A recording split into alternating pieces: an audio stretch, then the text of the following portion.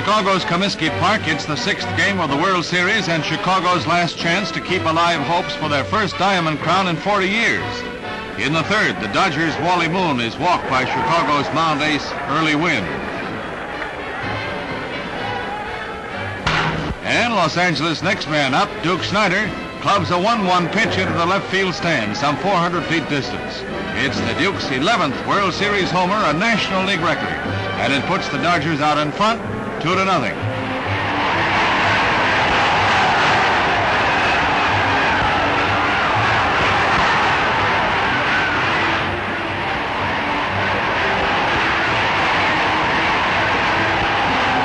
Fourth inning, Wynn pitching to Maury Wills, bottom of the batting order.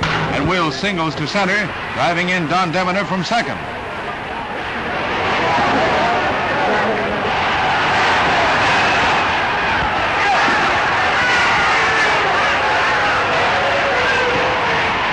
After Padres tries Wills home, it's Dick Donovan hurling for the Sox.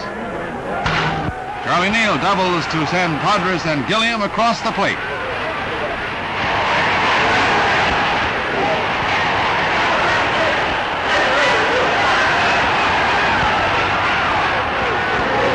Donovan next faces Wally and the Los Angeles fielder slams his first homer of the series into the stands.